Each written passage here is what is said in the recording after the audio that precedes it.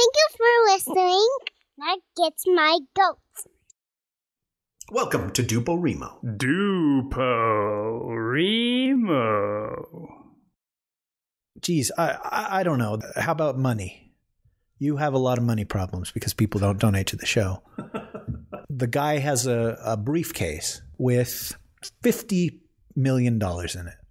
So not only will your family be set for life, but you can make charitable donations. You can improve the town. You can improve the lives of the people around you. You can set up a foundation to help underprivileged people. You can pay off that parking ticket you got. You can get a lot of blow and hookers. I would imagine, yeah. Is 50 million just too much? No, but that's just a huge number where you're like, okay, I would never run out of money. And then he pulls out a ball-peen hammer and says, drop your pants. No. You have to hammer a 6-inch spike through a railroad tie with your penis. What? That's not possible, sir. I guess you're not going to get the money, but you have to try. He pulls out a farming sickle and he's going to cut off your nipples. Wow. You better be a good shot with that. I don't know. I like the idea, the back and forth of, okay, guy who does this. You do one if you don't mind. I need to come up with a horrible punishment so that you would get the 50 million. No, you just come up with something. All right. Okay. So I have to come up with that. The nipples thing is not bad enough. Oh, that's pretty bad. Okay. So you would never have nipples for the rest of your life. You would not dare show yourself shirtless in public, as you were so wont to do. You probably have to get skin grafts off your ass. You're like a freaking He-Man or Ken doll. Wait, did they have nipples? I'm sure they had something. Otherwise, they'd look freakish. They didn't look freakish, I'll give you that.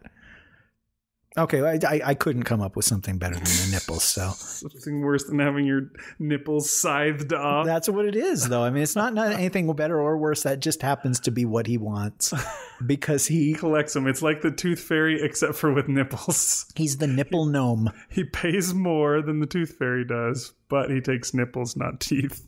He just wants your baby nipples. Don't worry. Your wisdom nipples will grow in. Your adult nipples will grow in later.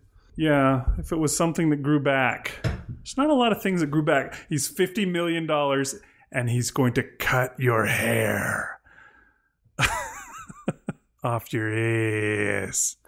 Unfortunately, we're not like lizards, so the tail doesn't grow back. No, I wouldn't even imagine lizards have nipples. I have to ask Abby Hilton.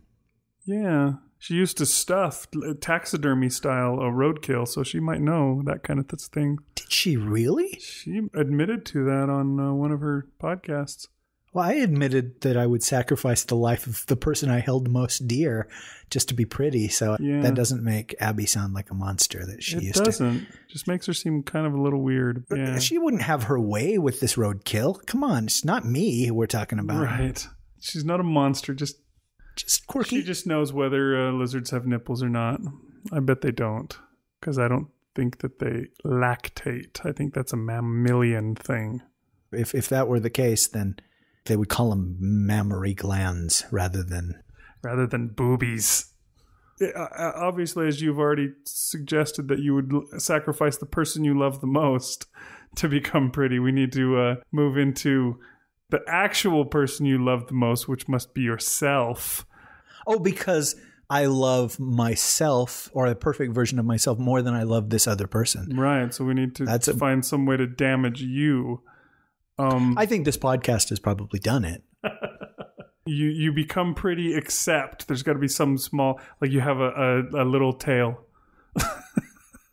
Would you still do it? You become totally beautiful, except you have a tail. A very small one, like the one on Shallow Hal that Jason Alexander. Yeah, Jason Alexander's character has. So then would that prettiness avail you anything? Or would people still be repelled by the tail? And so it would get you nowhere. Well, very few people would actually see me with my pants off. I would, well, not in this George Clooney scenario, would they? Yeah, that's what I'm saying. I don't know. The tail thing, you can't cut it off. Although that would probably be painful, wouldn't it? Yeah. And we've established I like myself too much to want pain. Yeah, I'd go for the tail thing because, it's just, Surely there would be a downside. And I'm like, oh, shoot, the tail. And the last scene in Shallow Hal, I think his tail is wagging. Right. Somebody might notice that or whatever. But how about this? You would be as good looking as George Clooney or Tom Cruise or Mickey Rooney, whoever your... the greats. Right. Whoever your perfect version of yourself is. But the one thing you could never do is get another erection in your life. See, now that's good. Not even with Viagra, it would still not work. It's like a gift of the Magi. You cut your hair to buy the watch, but the watch was sold to buy the comb for the hair. Yeah, it was a chain for the watch, wasn't it? Right. That's good, man. That's a good scenario. But the truth is, beauty serves more than just getting girls into bed. Right. It really does. Just the amount of doors it opens are not limited just to bedroom doors. And so your life would be infinitely better in most respects. Mm-hmm. Or sorry, I mean, I guess we should say my life would be than it is right now. But I think the chief reason you would want to be attractive is to attract mates, to get other. Was that too anthropological? Should I not have said mates? You should have said primates, because that's really what you would be wanting to attract. Yeah, it does depend on what your purpose is with that beauty, because, there are many uses for beauty, and that's what I was going to say before you took the words right out of my mouth. There is a lot of advantages to being beautiful.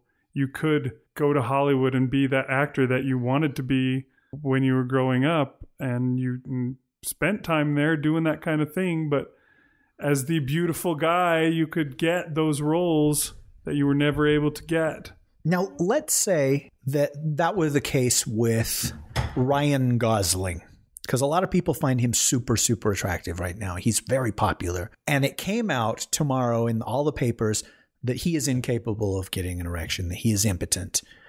Would he cease to be the sex symbol that he is, and all the parts that are offered to him, would those go away if suddenly everybody, and he could say, oh, that's horse shit.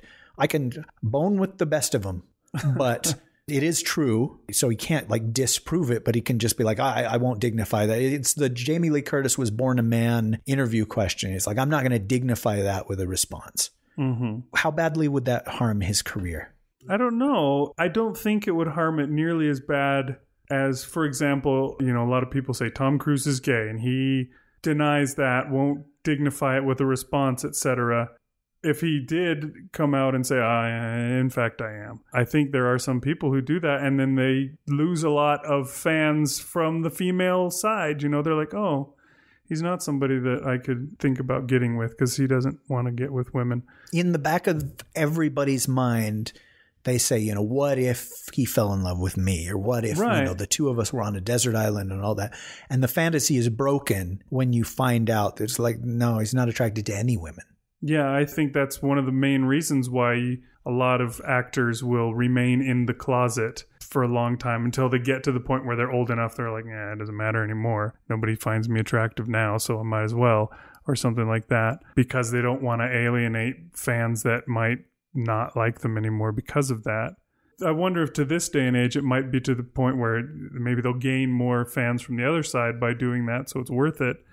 I don't think we're there yet. Yeah, I don't think we're quite there yet. And the only way to for sure know is if somebody actually does it. And at this point, I don't think we've had a significantly famous person, especially somebody famous for being a ladies' man. Right, that kind of thing. And they're out there. There are lots that are closeted. Mm-hmm. And it's understandable, honestly. I mean, maybe the gay community feels betrayed by that, or feels like, what's worse than a sellout? There's got to be a word for the thing beyond. And maybe an Uncle Tom is worse than a sellout kind of thing. Uncle Tom Cruise. And I didn't mean that. Well, I did, but only if it was funny did I mean it. Yeah, just somebody somewhere at some point has to do it and say, hey, I'm gay. Daniel Craig comes out and says, I'm gay. Is he suddenly no longer James Bond? And I remember when Anne Heche came out as a lesbian, and she had already shot that 6 Days, 7 Nights flick with Harrison Ford. And I remember a lot of people saying that hurt that film's box office. And he was on Letterman. And Dave said, who plays the girl in this movie? And Ford says, oh, it's Anne Heche. And Dave said, wow, you really got your work cut out for you on that one. And of course we all laughed, but she's just an actress. She's pretending to fall in love with these people. It shouldn't matter what she does in her private life, who she's attracted to there. Mm-hmm. And yeah, it's possible that hurt Anne Heche's career.